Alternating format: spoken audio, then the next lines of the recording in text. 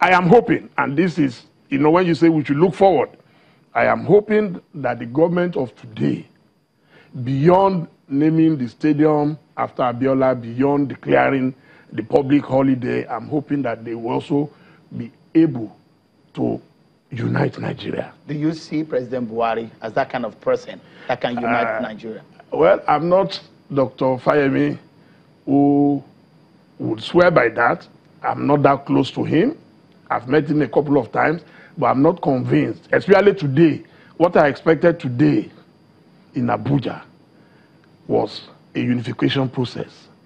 I would have expected to see even some of the opposition leaders. I'm sure, I don't know if they were invited, but I'm sure if they were invited, a lot of them would have come there today.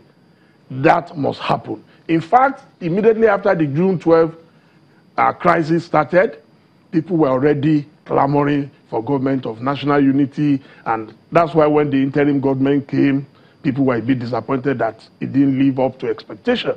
So I'm hoping that people like Dr. Kayode Fayemi, who have been in the system and who are also part of pro-democracy, will be able to address this and be able to advise their government on the way forward, because they stand to gain a lot. Nigeria stands to gain a lot. It does look like, Chief Dele Momodu, you don't believe that there are strong democratic tendency with this Buhari government. I see Buhari government as more pro-military than pro-democracy. That is my opinion. What makes you think so? Oh, a lot of things.